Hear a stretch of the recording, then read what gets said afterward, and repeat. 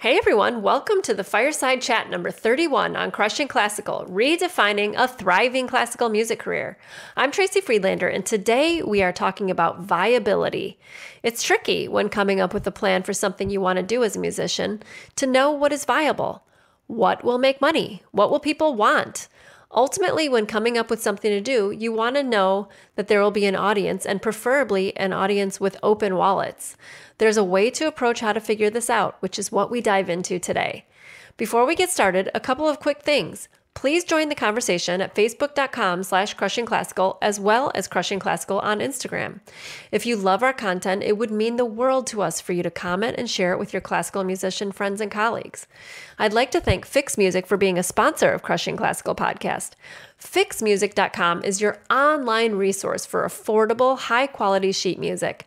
Fix also offers unique buying options for individuals, teachers, and schools.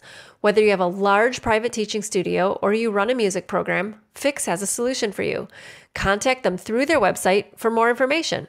Fix offers priority and priority express shipping at super affordable rates, meaning they do not pad their shipping rates to make more money. If you need sheet music fast, Fix will expedite it to you as inexpensively as possible. Also, remember to use the discount code CRUSH and get 10% off your order. Let's get started. Hey, Eileen, how are you? Yo! I decided to do a new greeting today. That's good. I love it. Yo. Yo, Cool. yo, yo. Here we are. So today we're going to talk about viability and what is viable when you're trying to come up with ideas for things that you want to do outside the traditional job path as a classical musician. So we were chatting about this yesterday and some stuff came up and we were like, you know what? Let's dig into this deeper tomorrow on the fireside. So that's what we're going to do. Yeah, everybody wants to know, is my idea going to work? Or there's a lot, and I've talked to several subscribers about this. Either message them or like I was messaging with them, certainly in the Classical Cats group, and then also calls in the last, let's say in the last 3 weeks, 4 weeks. Okay.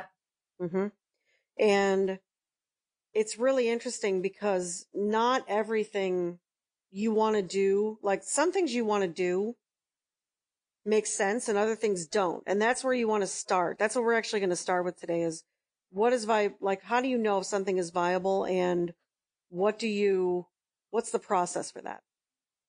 Right. It's kind of a tough one because we're all coming from, classical musicians are just coming from, there's these two different kinds of jobs you can have. You can teach or you can go and play in an existing ensemble. Right. So. Yeah. I mean, that's pretty much, those are the choices. Yeah. For a classical musician. I mean, if you're going to get a job. Right. That's definitely, that's it. And so when you're thinking about breaking out of that mold, it's hard to break out from like some version of how that looks. Well, so the first thing I notice is that this is no surprise. We're in a time when everybody wants to leverage their time. Mm-hmm. You notice that? Everybody wants to leverage their time. So they, you hear all this, this language in the world about multiple streams of income. There's there's passive income and there's active income. We've talked about this. We even talked about it on a Fireside with one of the money guys. Yeah. Actually with both of the money guys that we've had on so far. And so what's interesting about that is, everyone is looking at what they can do in many cases from that point of view. Well, I would, if I didn't have to drive somewhere, so I'll use an example. A lot of people think I could give lessons online for my instrument. Right. That's the most common, have you noticed that? That's the most common idea people come up with for a unique side hustle or unique career or whatever. You notice that? Yeah. Because you think, okay, lots of people work online. They use their computers to create an income stream. But the thing I know how to do is teach.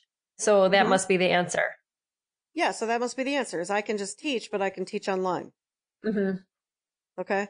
So okay, so let's dig into that for a second. What is the first thing I do is I don't get excited about ideas. I look and see where the holes are. That's the first thing I look for. It's not about being negative. It's about being realistic. Right. So what's the first question? Let's just, dig into this idea of online lessons. I teach my instrument online to students online. What's the first question, problem, anything that you see about that? What's the first hole you see about that?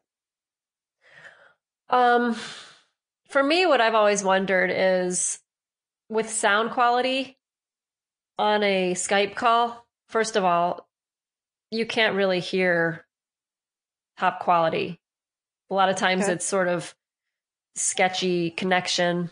You know what I mean? Okay. And Mm-hmm. the other thing is technique. You can't really see everything when you're not in person. Mm-hmm. Especially, because the instrument might, and the hands and the mouth and everything might not all fit into the screen that you've got the camera pointed at or whatever. So there's Mm-hmm. that. Mm-hmm. I always thought lessons just seemed like they were a in-person activity. So the Yeah. online lesson thing was something that kind of went over my head when I first started seeing that was a popular thing to do. Okay, so that's from a teacher perspective. Now look at it from a buyer perspective. What's the problem with it? What's the hole? What are the holes with it? So like From a as a buyer. teacher, you're concerned about that, right? You're not necessarily Yeah. going to be able to see the technique. You're not going to, right? So look at it from Right. a buyer perspective. What's a hole? Let's say my kid needs to have a lesson. Am I going to choose someone online or am I going to choose someone in person? Definitely person. Well, how old is the kid, by the way? What are we looking at? What age are you thinking? Um, Junior high, like typical starting age band, maybe. Okay. All right, so that's where you went. Okay, so how about if the student was, say, in high school, has played the horn for a few years? Right. Yeah, still I'm Do just you see the thinking, same issue? yeah, I do. Okay. Yeah. Okay. My Yeah. concern is that it's just not going to be a fully like you're going to get as much out of it as you would if you were face to face with the person. It just doesn't seem like it's possible. If I'm buying it, if I'm the buyer looking for my child. Mm-hmm. Okay. Maybe, maybe as you're getting older, say I'm in college and I want to study with someone and they're in Berlin and I'm here. That might be something that Yeah. I would do because it's cheaper than going to Berlin, but it Is would it be like someone then that's in the Berlin Philharmonic, are you thinking? yeah, something like that maybe. I don't know. I'm just pulling that out of thin air. You know, Well, someone but I think it's a good point though. So let's say you want to study with somebody, let's say you want to take a lesson or two with someone who's in the Berlin Philharmonic. Well, then it would make sense to do something online if you're not going to fly to Berlin. right. And you're going to pay probably out the nose for that because it's somebody in the Berlin Phil, no? Yeah, you are. And my concern would still be they aren't going to know really the sound quality that I'm producing because it's over the internet waves. It's not going to Mm-hmm. sound as good as it will in person. So Mm-hmm. you're still not going to get the kind of feedback that you would get if you were right there with the person. Right. Sure. And remember, we're talking about you're a, we're talking about your career here for a minute. You're a high level player, freelancer, definitely on the audition track, played in some orchestras, right? So, Yeah. there's a big difference between someone who is a professional, and then someone who is a kid in junior high school or high school. Right. So the problem with online lessons, you just need to look at this for a minute. First of all, I'm just going to tell you what the holes are. And you would have to, again, things being viable, you have to actually deal with the concerns that are there. There are concerns. In anything you want to do, there's always some concern or some problem that needs to be solved. Right. Everything that you brought up is valid. So, but if you are, I want you to imagine, most kids, when they play an instrument, when they start playing an instrument, they're not serious. They're playing in band and they're playing with their friends and it's fun. That's what band is when you first, right? And then, Yeah. some people love the marching band and so they continue in high school and they play in the marching band or they play, you know what I'm saying? But most of those kids, the majority, are not going to music school, Right. right? They're not going to be a professional. Exactly. So if you're a parent, I just want you to imagine if you're a parent and you've got little Johnny, Johnny's your son, and he plays, I don't know, trumpet. And little Johnny comes to you and says, this is your son, right? He comes to you and says, Mom, I want to take private lessons. Mm-hmm. And there is either a band director or somebody at school that offers trumpet lessons. So you can choose from someone who's coming to the school or even a music store. A lot of music stores, you know how they have private lessons at certain, Yeah. depending on where you live, right? They have that. Yeah. You could take lessons at the local music store. You could take lessons at school if they have a trumpet teacher. A lot of times band directors played trumpet or learn trumpet or know trumpet. So they also teach, right? Mm-hmm.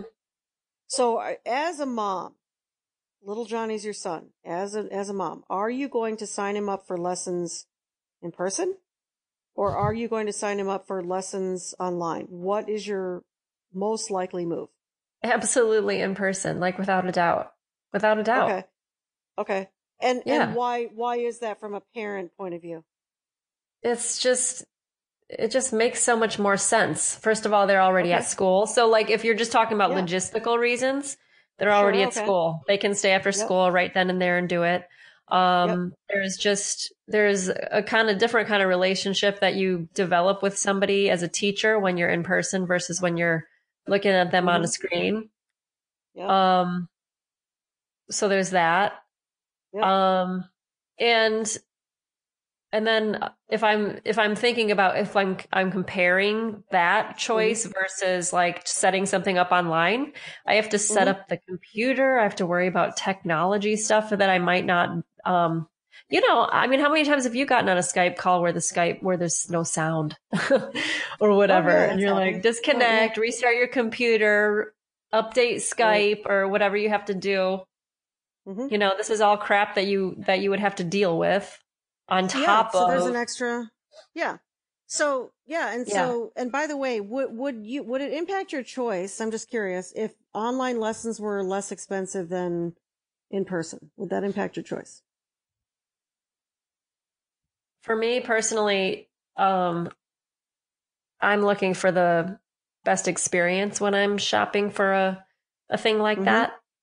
Yep. So if it's $5 cheaper to do it online, that's not going to be a factor in my Yeah. So like if decision. it's $10 cheaper, you don't care basically. If No, it's no. You don't care. Okay. And I would agree with that because most parents, they open their wallets for their kids. That's what Yeah, parents do. You know what I yeah, mean? It's yeah, not like, if your daughter wants to do something, for you, if in most cases, I'm sure money is pretty much no object. You're like, well, if you she make it wants to, happen.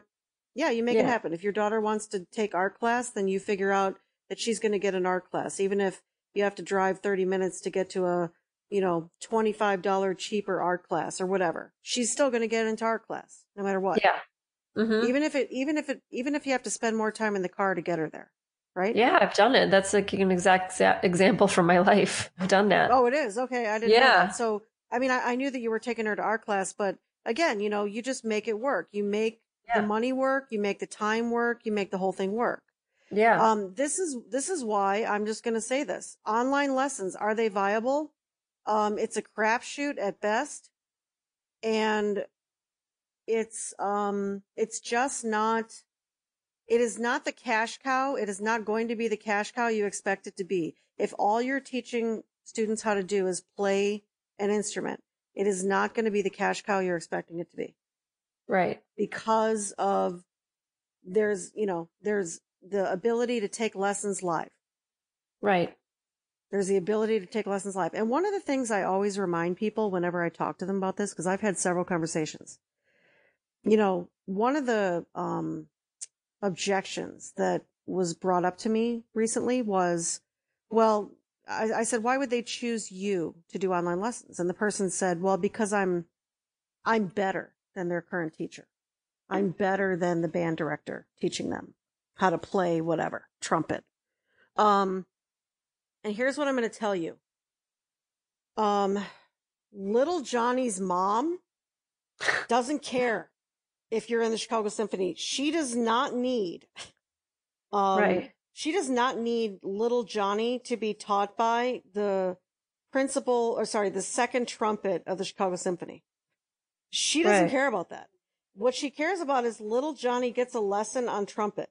That's what she cares about. Yeah. So I think there's a misunderstanding that how good you are is somehow going to factor into your ability to do online lessons. Incorrect. Because how good you are is subjective. You think you're good. I'm sure you're good. It's not a matter of you being good or not. It's just not, that's not the reason why little Johnny's taking lessons. Little Johnny isn't taking lessons because of how good you are. Little Johnny's taking lessons because of how good he wants to be. And there is no parent, especially of a younger age student, that really understands the value of a really good trumpet player or a really good violinist or whatever. Does that make sense? Mm-hmm. It took my parents years. It took my parents years to understand that studying with people in Chicago Symphony or whatever, Symphony, right? Philadelphia Orchestra, whatever. It took them years to understand why that would even matter. And it didn't matter until I was dead serious about it, until I was hell bent on, I'm going to be a clarinet player. Right. It doesn't matter until, you see what I'm saying? And so this is what I mean by viability. Just because you have the idea in your head does not mean it's going to work in real life. And this is what nobody likes to talk about. Nobody likes to talk about the elephant in the middle of the dining room table that everybody's having dinner around. Right. Does it make sense? Whatever your idea is. Does it make sense? And you have to look at the real world of that. Right. What's the real world? So what's another idea that people have? What's another idea people come up with? And let's talk through it. Because this is about thinking, by the way. I'm not smarter than you, and I'm not even saying if it's going to work or not. I'm saying if you're going to make it work, you have to be able to deal with the reality that you're building your alternate career in. Right. There's a reality. So what else do people say they want to do? I know you've gotten a bunch of messages at Crushing Classical. Yeah. Well, let's talk about something that seems like it's pretty popular now. Sure. And I want to hear your take on it. The popularity of taking classical music and putting it into like a bar, playing something out in a bar or a more casual environment. And we've talked about this a little bit, but what the viability of that is, because it's still the same stuff. It's just in a different location. Yeah. Like the same repertoire that you could get. Yeah, like, you're taking them out of the concert hall. Yeah. And so like people, every time that musician, I'm not saying it's wrong at all. I'm just curious. I just want to talk it out because I see it like a lot. You go, okay, so people play chamber music at a church or at a concert hall and it's buttoned up and it's very kind of quiet and everything else. What if we take the same string quartets or the same chamber music, but we do it in a button down kind of relaxed environment? People can wear jeans and they can still hear, Beethoven's string quartet, but they can have a beer instead of, sitting there in their seat that's not comfortable. That assumes that the reason why people, what you're really saying by taking a classical concert, let's say, and moving venues, is what you're saying is the venue is the problem, the music isn't. Right. Is that true? Well, that's what I am curious about. And so I think that people assume that the music isn't the problem. Well, I think that I think it's kind of missing the bigger picture a little bit, like, or maybe not understanding what's happening with classical music? I don't know. This might be a really big conversation, but like the classical. It doesn't have to be a really big conversation. It's actually pretty simple. Okay. I guess it's just an understanding of what people think is necessary or what the problem really is with like growing an audience for classical music, I guess is the thing. Why do we need to grow an audience for classical music? Right. And that's the question that maybe people aren't asking. Why is it necessary for us to grow an audience for classical music? Classical music, the audience is dying on some level already. Why are we trying to regrow it? Why is that important? This is why classical music has to evolve. Right. We don't need to keep classical music in place. We need to evolve classical music. Exactly. And so I think people think that evolving it means moving it to a different location, but keeping it in the same, you know. And I challenge that. That is not, because that is assuming that the problem is the venue. Right. And what it is it keeps the same people who are already going and hearing it, possibly, except for they're like, well, I'll hear it again, but I'll just be able to have a beer when I'm doing it instead. Right. You know. Right. And you know, of course, you know, and I think it's interesting that people think that. I think it's interesting people think that just because you move it to another venue that everyone's just going to love it. Right. I mean, how do you know they're not just going there for the beer? Right. How do you know? You know, and you just happen to be there playing. Yeah. And it's funny because indie rock people are the ones who are like, yeah, you know, this thing doesn't work for me playing in a bar or a coffee shop because no one's listening to my music. They're just there because they want to have a coffee. That's right. You know, and then classical musicians are going to walk in. Yeah. Right. Mm-hmm. Yep. Like they want that because that's not their life. It's like they don't live it, like the indie rock people who are going, gee, I wish I had a concert hall where everyone would be quiet and listen to my music, you know? Yeah. It's like the grass is greener or something. Exactly. And listen, I mean, you know, could you be discovered that way? I suppose. But I think that classical musicians are missing the point of what the actual problem is. And I'm not saying, by the way, that classical music is a problem. I'm saying that the interest in classical music is dwindling. And so classical music has to evolve. If you want an audience or if you want a new audience, you have to appeal to that audience. What everyone in classical music seems to want to do is get everybody to like our stuff that we already have. Yeah. Well, we know that's not working. How do we know that? Because the audiences are dwindling. That's how we know that. Right. We know that that's already not working. And so, and by the way, you know, there's a lot of people who are evolving classical music. I mean, you're interviewing a lot of them. Yeah. You're interviewing people who are evolving and understand this conversation we're having. Yeah. I think what we're finding is the musicians are hell bent on keeping the everybody needs to love Shostakovich conversation alive. Yeah. Shostakovich is beautiful. Everybody should love it. You know, the Nielsen Quintet is amazing. Everybody should listen to it and love it. Yeah. Hell, my stepdad is, you know, he loves opera. His whole thing is opera is so wonderful and everybody should experience it and love it. But that's not realistic. Yeah. No, nobody should anything.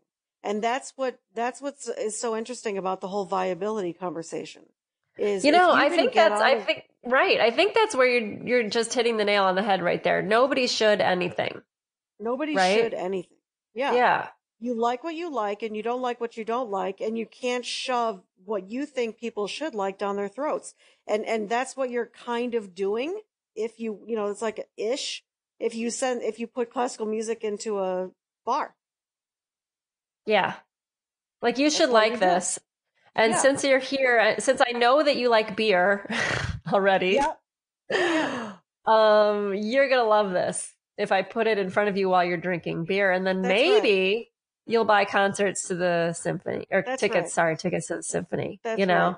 That's right. Yeah. And that's another thing classical musicians do, by the way, is they go, we'll go and play this really cool piece at this bar, and then we'll hand out flyers to our next deal. And then they're like their next concert. And then so they invite people, and people go, they love the thing that you played that was evolved, right? It was sort of contemporary, and, you know, it was like quasi classical music.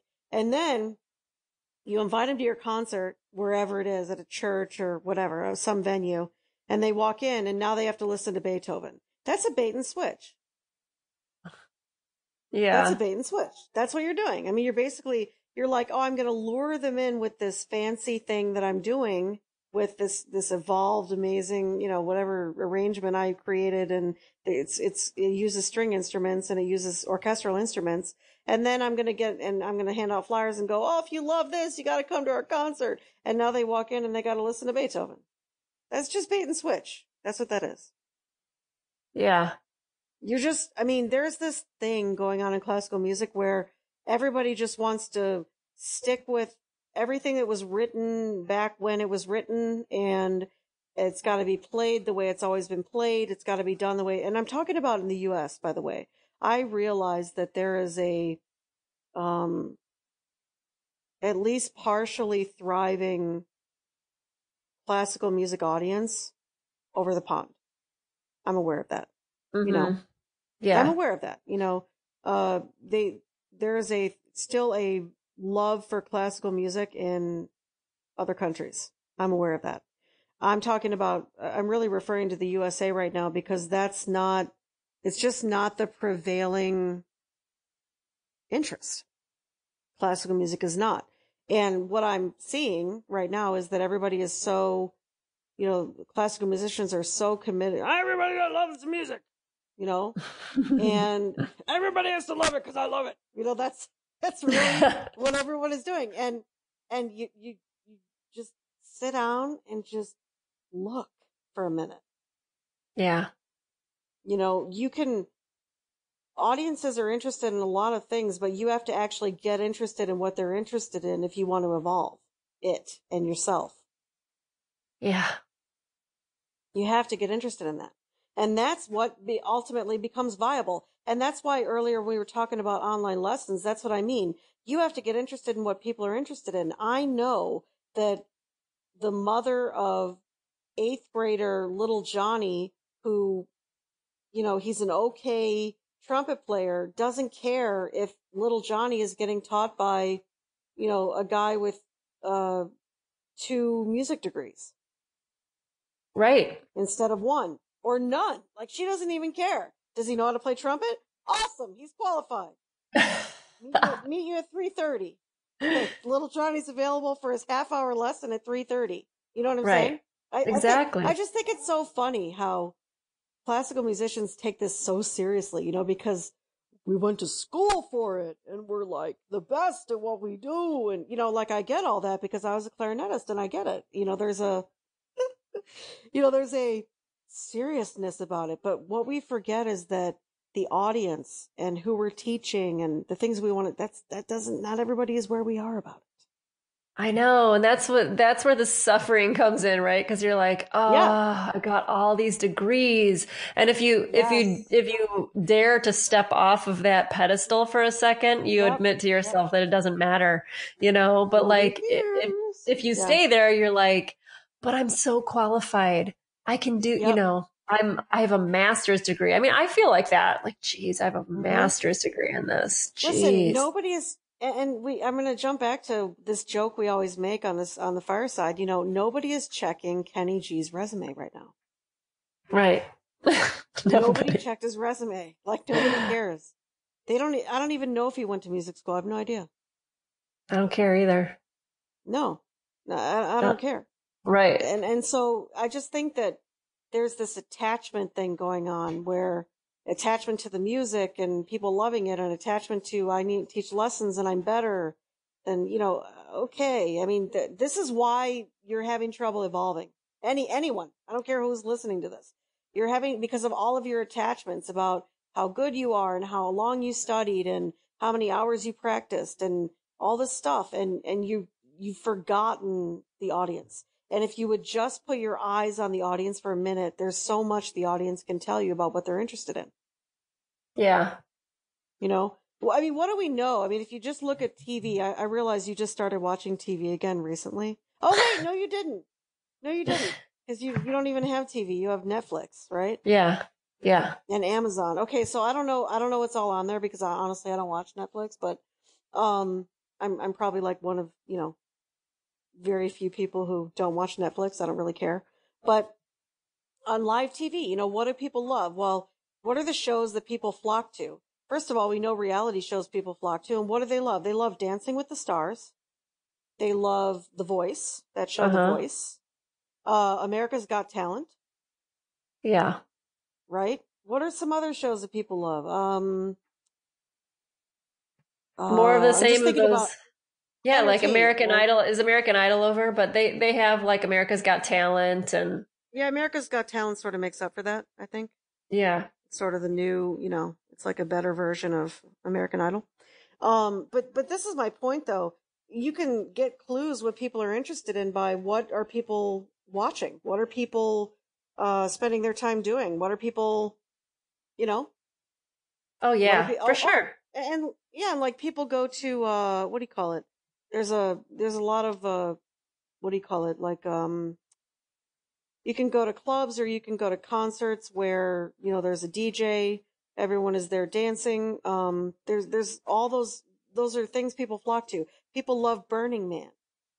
Oh my God, So all it's, these things. Burning Man, right? what's that other one that everyone was laughing at recently, the California one where all the girls dressed the same, like they sort of dressed like hippies with like flowers in their hair Um, and stuff. What was that one called? is it Coachella? Yes, yes. Coachella?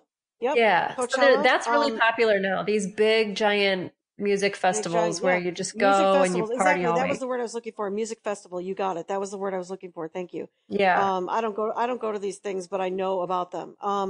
Also people love, let's see, they love interactive event like South by Southwest. It used to be a very small conference. Now it's very big. And now they call it South by Southwest Interactive. I think they gave it a new name. Another one is, people love sporting events like, American Ninja Warrior. I'm a Hmm. big fan of American Ninja Warrior. People love, not Burning Man. People love Tough Mudder. So you go, they have them in every state. The Tough Mudder goes to every state every year, and they go, I think they do them all year long throughout the United States, and maybe even in other countries they do it. But it's a big business now, and people go and they, push themselves physically to the limit. Right. So But something notice, I'm noticing, it's really a yeah, social thing that they like. When people it's get social. together, they want to, so Yes, whenever there's a music festival, so this is something that classical music has not evolved with because exactly. I mean, classical you're music pointing is right stuck now. in, yeah, Yes, classical it's music is stuck social. in, this is an elite thing. This is Yep. coming up this weekend, actually. There's a gala at the symphony, right? Yeah, and it's so funny because they're sticking to their old ways. Yeah. They're still trying. And why they're doing that, I'll tell you why they're doing that. Because they're trying to appeal to the constituents that have always given them money. Because that's Yep. what they have to rely on. Because they're not evolving. Hmm. And they're stuck there. They're stuck there. That's all they can Yeah. do. Because, Yeah. and seriously, the longer you keep in place the things that are causing the diminishing of the thing you're trying to keep alive, the more it diminishes. You need to understand that's Yeah. like, this is not hard to figure out, right? Oh my gosh. I'm seeing so much right now. It's so true. Like Right? why You like want to know what's viable. Look at what people are flocking to and you'll know it's viable.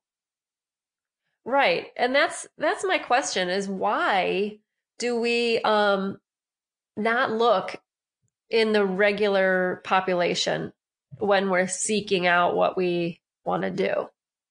Like Well, it's and because I we're don't know. just stuck, I guess, in that mode because that's where we were trained and we don't look outside of it, I guess. Well, and I Oh, can tell you, I'll just tell you my experience.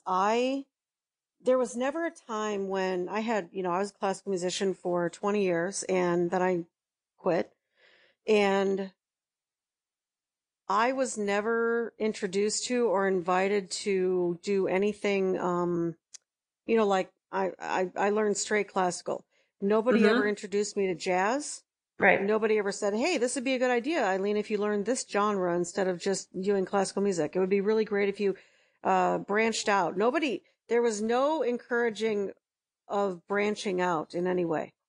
Which is crazy because clarinet is totally an instrument that goes into jazz and klezmer and other different Yes. genres. Yeah, klezmer, You exactly. know? There's a lot of other genres. And yeah, exactly. And I just was raised. It was strict. It was, there was the classically trained way of doing it. And Mm-hmm. that's how it was. And I think a lot of classical musicians are raised that way. And that's part of the rigid thing you're talking about. Yes. That's how I I think was it's that. raised. Yeah. It's very one track mind, sort of blinders on. That's really my experience of it. Yeah. I mean, that's the way you're raised. That's what you do. You go major in your instrument and Yeah. you're like, Yeah, and yeah. let's just bring this in right now. I mean, I know that this is probably not the kindest thing to say, but Tracy's been doing some reach outs lately to music schools, and Mm. I can't tell you, like, normally she, like, for the most part, she gets a positive response. Oh, I haven't heard of Crushing Classical. Let's get on a call. Let's talk. Like, she's reaching out to let people know about the existence of Crushing Classical. And we've had some teachers, university professors, let's just put it that way, Yeah. professors who've written back. I mean, say it, Tracy. Like, what kind of response have you gotten from some people? Yeah. Luckily, it's not too many people have responded this way, but there's been a handful of Yeah, but people some who, people have. There's been a yeah. handful of people so far, and Yeah. that's just. I mean, this is going to be a numbers game because that ratio that you're seeing right now is still going to exist on a larger scale, just so you Right. know. But what Right. are they saying when they reply? Like this little handful of people. Well, one person was like, a couple of people were like, I don't have time to talk about anything else except for what I need to cover in my lessons about what I'm teaching, the instrument that Mhm. I teach. So it won't be Yep. possible for me to share this information with my students. Yeah, which is Um, really what she's asking for. She's asking for, because not a lot of people still don't know about Crushing Classical. So she's reaching out and saying, hey, we just want you to know about this podcast, what we're doing, what our intentions are. We're interested in what your students are struggling with. Like, we actually want to know what people are looking for and what they want. yeah, we want And to this we is want some to of the, make sure that it's targeting what people are concerned about when we yeah, we talk. want to actually, yeah, we want to serve people. And so it's interesting because some of the people have written back and said, I don't have time for this. I'm not going to get into this conversation with my students. Yeah. I teach what I teach and I'm going to stick with that. Like there, and that's just the rigidness we're talking about. That's a Yeah. great example of the rigidness. Like Yeah. At this point in my what they're, career, and yep, someone said something like, "At this point in my career, I can't change the way I do things," or something like that. yep, Another yep, person wrote, "Why me? yeah. Why Why me? me?" Why would you reach out to me? You know, Yeah. that was another, and it's interesting because that all those responses are fine, but you have to understand that all those responses are indicative of what I'm talking about, which is this rigidness and this we're not going to change, we're not going to evolve, we're going to keep things the way they are, and everybody needs to like our stuff because it's great. Mm-hmm. And That's the prevailing attitude in classical music. yeah. Our shit is great and everybody should love it. And the only reason why they don't love it is because they haven't heard it. That's not Exactly. true. That is not true. Yeah. That is not true. Right. Let's take an example of music that you don't like. Let's say what's a music that you would like kill yourself if you had to hear it for more than 10 minutes. Definitely at the top of the list, heavy metal. Definitely at the top of the list. Okay, so Eileen, it's Um, just because you haven't heard enough heavy metal. right, So exactly. It's just I'm because I haven't gonna heard enough heavy metal. Right. I'm gonna play a concert for you where I'll take you into a bar and I'll play your Right. favorite kind of music. But then I'll give Right. you, then I'll sell you a ticket for heavy metal and we'll go hear an hour concert together. You Right. know? And I'll expect that I'm going to hear the cool shit that you played at the bar. But when I get into the place where you want me to go, you're going to play your heavy metal shit and think I'm going to stay. Yeah. Right. Yeah, it And doesn't by the make way, sense. yeah. And by the way, country music is pretty far up there for me as well. I don't like country music Me very too. much. I It's can't okay. stand it. I can't Yeah, I'm stand just it. not a fan. Most of it I can't stand. A few songs here and there I like, but Mostly I can't stand it. So heavy metal, I'm not, R&B, is kind of okay. I don't really, not a But you know huge what's fan of it. interesting about all these different genres we're talking about right now? They've all evolved a Hmm. lot. And so like Yeah, they country, I have. know for a fact that like I mean, don't wouldn't you consider Shania Twain was country and It so was. was Taylor Swift. Wasn't she considered country at first? She started as country. I think she's a little bit of a crossover now. She's Yeah, so these evolved. people and like country has Hmm. evolved so that there's like another version of country that's sort of like a rock country or like a Yeah, independent totally. country. So there's types of country that people like so maybe a Taylor Swift audience wouldn't necessarily be someone who goes and hears I don't know. There was one guy who was really big and popular back when I was in high school and lots of kids liked him and I didn't like him. And he wore a big giant cowboy hat all the time. Mhm. I can't remember his name, but like, that wouldn't be like considered the same genre by country western people that like that type of music. They might not even Yeah, like Taylor Swift or whatever. And then she has her own exactly. audience. So like I think that's where we're getting at with the evolution thing, like, Yeah, I mean, you have to evolve it. Classical music has to evolve. There's no other choice for it. yeah, Continuing to shove. I'm just using Shostakovich as an example, but it could be anybody. Beethoven, Shostakovich. I don't care who it is. Continuing to shove that down people's throats, especially quote unquote new audiences, and thinking that they're just going to like it because you like it is not viable. It is not. It doesn't make any sense. yeah. It doesn't Well, make and any sense. And recently, this is, sorry, go ahead. recently, I interviewed Steve Hackman, and his episode is Yeah. coming up really soon. And we're talking about this. And actually, he did a really cool TED talk. And he talks about how, like, historically, classical music did evolve. I mean, that's why we have so many different kind of subgenres within classical music. But then Hmm. and so some people say like, oh yeah, well it is evolving now still because now we have new music and now we have like composers who are writing new music in the classical genre. But so in a way things are evolving and what he's doing is evolving classical music and combining it with other music, which he says isn't new. He says it in the interview, like people have been doing that for decades with, Hmm. mixing things on like as a DJ, mixing things up and making Yeah, mashups and that's been things going isn't, on for years. yeah, Yeah. yeah. So, Doing but mashups. Yeah, because he does mashups. They've been doing mashups for years. for years, that's what he talks about. Years. But Yeah. what's not evolving is the way that it's presented and the way that you keep bringing up, like making it that you always have to hear Beethoven 9 every year or whatever, like there's Hmm. always it's more of a cultural way, like what we were just talking about with the gala. Like they're keeping things elitist like that. Like Hmm. this is the way that it is. These are the people who Hmm. like it. We don't want to change anything. And it's because of the structure. Like there's so much that goes into whether or not something evolves. Like country music, maybe there are people, maybe there's a conversation of people who said, I don't like that country music is changing towards Taylor Swift, maybe they don't like that. Maybe there are people that are like that. But to me, it seems like more of a seamless evolution with Well, different yeah, I things mean, because there's well, what not they're like some doing, kind of cultural structure around it like there is in classical. Like people train and they go and they major in it and then they come out and they have to do this certain thing and fit into this well, and certain mold. that's what the attachment is all about, though. Yeah, yeah. Taylor Swift didn't go to music school and go, I need to continue singing twangy country music. Right, right. She didn't. She just She, became who she wanted to be. And you know what? That's yeah. what I'm struggling with, honestly. It's kind of a good time to bring this up right now because I'm realizing that because of this, lack of being open to evolving and like you said, not being open to or being introduced at all to other genres as a clarinet player. I mean, horn is even worse because it's not traditional at all for horn to be in any other genre besides classical orchestra music.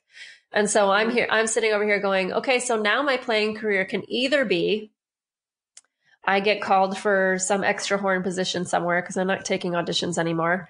Um, and play extra on, you know, some Strauss piece that has 8 horns on it, or I can create something else. Those are my two choices. And since I don't have any experience creating something else, I'm like, I'm in this like total empty space right now. It's just really interesting to think about. Mm-hmm. Yep. So, and that's kind of scary, And but I see other people doing well, it and I go, okay, I see what I have well, to and do. here's the other challenge you're running into though is, and this is what everybody does. They say, I have to figure this out. And what you don't understand is it gets figured out in conversation. Yeah. And that's what we talked about before we hit the record button today. Yeah. It's figured out. And when you collaborate with other people, when it's not your job to figure everything out. It's your job to have enough conversations that it gets figured out. Mm-hmm. You don't have to have the answer. And I think that's the biggest problem in classical music is you have to have the answer. You have to know the answer. It has to be perfect. Yeah. Before it can be heard, all of that. There's all of that. And in many cases, you probably don't want to talk to anybody until you know exactly what it's supposed to be, which is the problem. Right? So yeah. nothing gets created, nothing evolves, nothing gets created. Everything stays in your head because until it's perfect, you can't talk about it. Right. That's what everyone does. Yeah. And so before we started recording, we were just talking about it a little bit, and I said that I reached out to a couple composers and hadn't heard anything. And you were like, did you reach out to any? Because I had said before, I wanted to have a DJ. I want there to be a DJ. And, right. What I said to her is, so do you need to have a composer? And I was like, yes. And I said, why? Right. And then I said, well, I suppose I could arrange things and maybe, I can arrange things. It can be an arrangement of something. Yeah, it can be a combination. And you don't have to arrange it. You could get an arranger. Yeah. Yeah. In other words, so what she was thinking was this needs to be an original piece, or the concert needs to have original music. And I thought, why? Why does it have to have, like, says who? Who made up that rule? Right. And that's what everyone's doing though. You've got this idea in your mind of what it has to be instead of letting it evolve into what it's going to be, whatever that is. Why can't it be a creation of multiple people? Why does it have to be your exact vision? Right? I know, and that's the definition of collaboration, and it's so new to me as far as collaborating and creating something. And today I shared this thing on my page that just came across my Facebook feed, and it was so inspiring. It was a Radiohead thing where Radiohead collaborated with Hans Zimmer, who's a movie composer. I'm sure most people know. And they created this score for this BBC ocean documentary. And they were talking about like the inspiration behind how they created these sounds and everything. And all they kind of said was instead of composing the music, they invented a new effect. Mm-hmm. And I was like, that's interesting. Like they're totally going outside of the box of even this needs to be composed, Yeah, exactly. And so that kind of blew my mind a little bit. And I'm like, there's so much available to me. You couldn't do a concert? How do you know you couldn't do a concert that's entirely improvised? I know the only reason that scares me is because I've never done it. Yep. Right. Yeah. I mean, and by the way, it doesn't have to be that, but I'm just saying it's possible, right? Yeah. It could be that. At least it could be partially, too. Yeah, it could be. And all it is you deciding that that's what it's going to be. Yeah. And then, in other words, letting that be a possibility. Right. I think that's all that's missing in creating a career is that you allow something to be possible. Like you open up your mind to what could be possible instead of some idea that you're married to about what it needs to look like. I think actually that's why music careers don't evolve. Mm-hmm.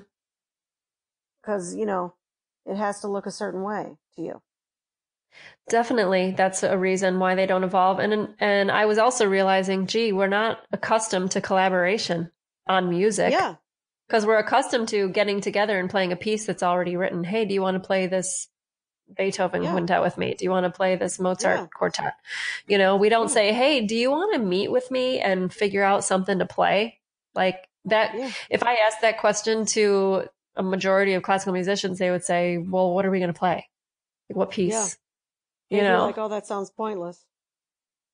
Yeah, or they just wouldn't compute.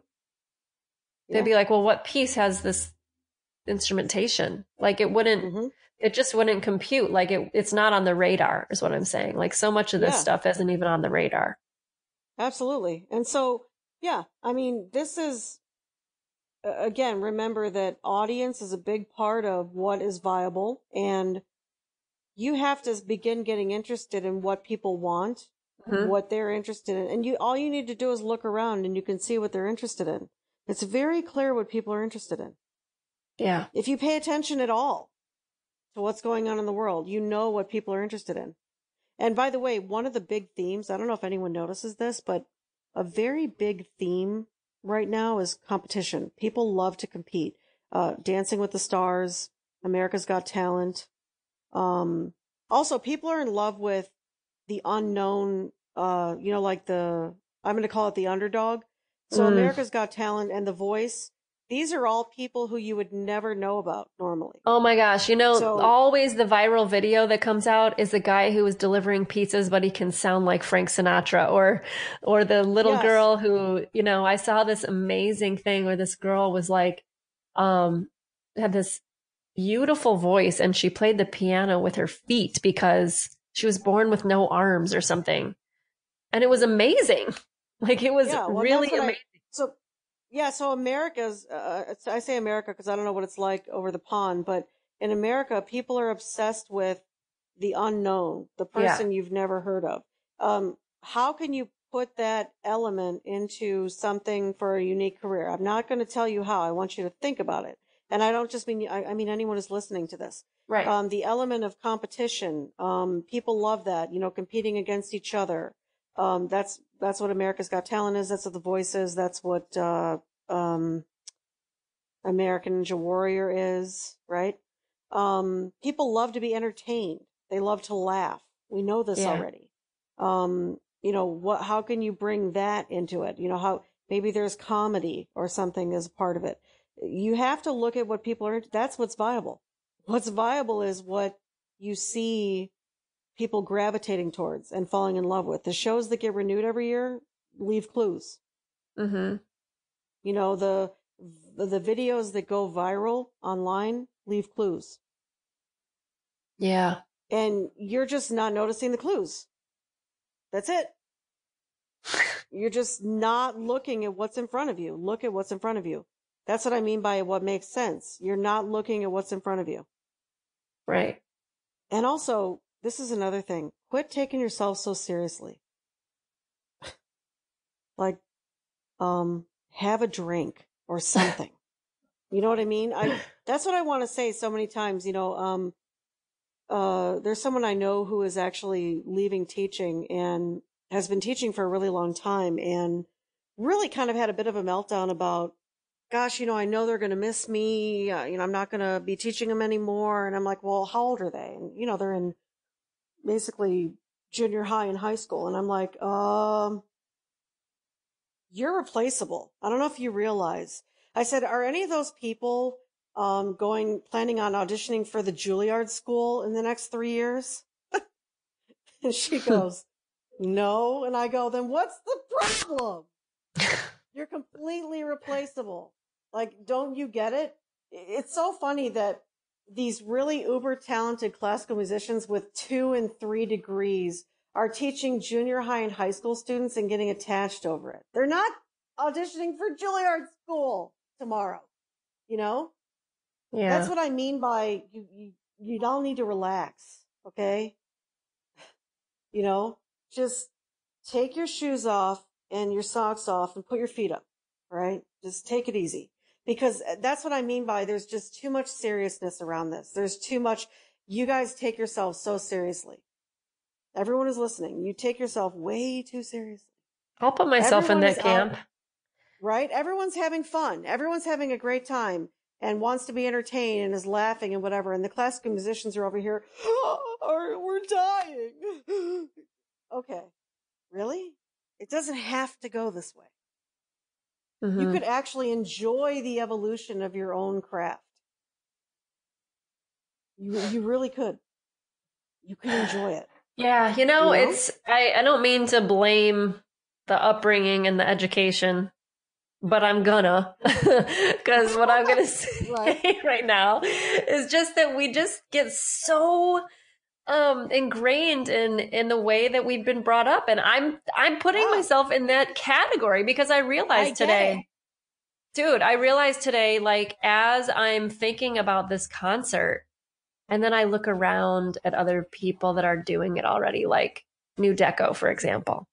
Like I saw a little great stuff too. I saw a video of his, and I'm like, oh man, I wish I had a New Deco, and why do I sit here and think that? Because I want everything to be done and perfect already so I can be enjoying that thing. And for me, like, and there, I know that in the entrepreneur business side of things, there's so many gurus who say like, oh, it's about the journey. And you've said it to me, like, it's so much better, the building process. But as a classically trained musician, we're looking at the finish line as because look at the language we use. When you win, you win.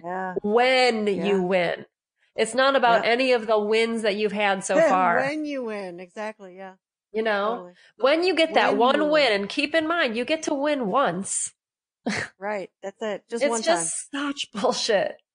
And it's all serious. It's so serious as a heart attack. And everybody just needs to like calm down. Everybody. Yeah. It's serious as a heart attack, man. That's why performance anxiety. That's why they have it. That's why everyone has it. Because it's like, oh my God, I have one chance to win.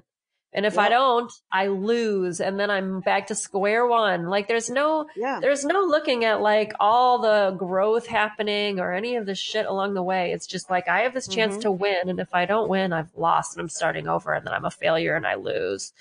And it's funny that every other genre is willing to evolve except for classical music. Yeah. So maybe that's really what the problem is. And then all these things we're talking about are just symptoms of the fact that nobody's willing to change. Yeah, I mean, and that's what you're finding with that handful of professors who've written back and said, I'm not interested in your la that you're doing over there, Yeah, I'm just grateful for the ones who are like, yes, I know there's several who write back so and say, many this is amazing, can't wait to talk to you, blah, blah, blah. I mean, so we've had, I mean, it really is, it's the smallest percentage, but you just have to know that small percentage is keeping things in place the way they are, You doing the bait and switch thing where you play a cool arrangement or whatever, and then you invite them to Beethoven, like you're part of the problem. Yeah. You're part of the problem. And, these orchestras, which, God love them, but the whole thing with the gala, they're just keeping exclusivity. And I understand why they're doing it. I'm not, I'm not going to argue the reasoning. I understand why they're doing it. And it's going to. Oh, sorry. It's not going to change anything. It's okay. It's not going to change anything. No, I know. It's not going to. It's not going to do anything. It just keeps everything in place that's already been in place. Yeah. It's that whole idea of, back when classical music was initially written, it was a high society thing. And they're still maintaining that. Yep. It was for emperors. It was for, kings and queens and all of that. That's what it was. That's when it came into existence. And we're still behaving like that. Yeah. And the musicians were the workers. And they still are. Yeah. They still are. Yeah. They still are the workers. I mean, what somebody told me the other day, which made me laugh. She said, musicians are like, they're like glorified waiters. They come in the back door. They're dressed in a tux or black and white or black. Just like a waiter. And, they go in and they're part of the show or they're a piece of the show or they are the show, but they're still the workers and they still got to take all their crap and put it back in a box and go home. Out the back door. Yeah, out the back door, the way they came in. And they have to park, in obscure spots so that they're not allowed to park at the regular parking lot, because that's where you know what I'm saying? I mean, this is how Yeah, you're leaders not live. getting a valet. You don't get to park No, next to the stage door unless you're the that's right. soloist. There ain't no valet for the musicians. The musicians got to park on the, in the neighborhood down, six blocks down. Yeah. I mean, We're, that's what it is. yeah, and that's what's funny is that the elitist stuff within musicians comes from musicians themselves. Oh, totally, it does. Oh, You know. 100%. 100% it does. Yeah. And I just find the whole thing is just funny. It's just, if this entire niche would stop taking itself so seriously, that would be fantastic. Yeah. It starts there. It starts there. Yeah. And then getting interested in what the audience wants, because that's what's viable. Is my idea going to work? I hear that all the time. Is my idea going to work? Is what I want to create going to work? Well, instead of asking me, have a look. Is it going to work? Does it make sense? Mm-hmm. Right? That's the first thing I'm going to ask you. Does it make sense? If you look at it, what are the holes? What do you know about humans? What makes sense? What are you seeing in the world that justifies or says that could work? Right. If you're not looking, you're not going to see it. I don't have your answers. You actually have your answers. You would have to open your eyes. Yeah. Totally. That's really what it is. And so that's, that's a very big conversation that we're having here. This is a very big conversation that, and probably is not going to be entirely popular. I'm sure there's people who are, spitting nails right now about what I said about classical music. I'm sure. Yeah. This isn't an attack on classical music, by the way. This is an attack on human beings' attachments to the way something needs to stay or be, or how people should listen to it, or what they should like, or whatever. That's all attachments. Right. You're not saying Shostakovich sucks. No, I like Shostakovich, in fact. A lot of people don't, though. I love it. You But know? I'm not going to go and say to someone else they should love it, Right. I know. I love it so much I call him Shosty. He's got a nickname. But seriously, I mean, that's what's funny about it, is that just because I like it doesn't mean somebody else likes it. Just because I think it's cool doesn't mean somebody else is going to think it's cool. And we have to stop thinking that way. This is like like I told you, my stepdad, he's like, I love opera. Everybody should love opera. Okay. That's a nice idea, but that's not reality. I like the idea of liking opera. I know. I do too. I like the idea of it, but am I realistically at this age, what I'm doing now, am I going to go sit for 3 or 4 hours and, at an opera? No, I'm not. Like, that's not going to happen. You're not going to sign up to go hear the Ring Cycle and not be done with it for a month? Yeah, no, definitely not. Definitely not. And I'll tell you too, I used to go to movies all the time. And I think this is also part of evolution, as you grow older and you decide what you like and what you don't and what your priorities are. And the culture. Like what's absolutely happening in our culture. Right. Exactly. I used to watch movies. I used to go to movies all the time, go to a movie house and get popcorn and watch movies. I have not gone to a movie in probably 3 years, and I have no plans to go to a movie. And I don't know that movie going will ever be a big part of my life again. There was a time it was a very big part of my life. It's not anymore. Mm-hmm. So that's another thing that we have to remember is you evolve as a person. You evolve. Right. And what you prioritize now is not necessarily what you're going to prioritize forever. Right. And that's part of another reason why classical music has lost its audience, is because there are people who, I mean, hell, my parents went and listened to every concert I ever played, and I mean, everything. And of course, as soon as my brother and I decided not to be in music anymore, they lost 2 audience members. That's what happened. Yeah. Yeah. I mean, that's just reality, right? That's human. Mm-hmm. It's not that they don't like classical music anymore, by the way. That has nothing to do with it. Right. It's just that there was a reason for them to go, and then suddenly there wasn't a reason so much for them to go anymore. And then it became not a priority. Yeah. That's what I mean by, priorities. And so this is not an attack on classical music, but if you want to evolve classical music, you have to think differently. Right. You don't move classical music into a bar and think you're evolving classical music. That's my point. Right. You don't move private lessons online and think you're evolving classical music. No. Right. not it.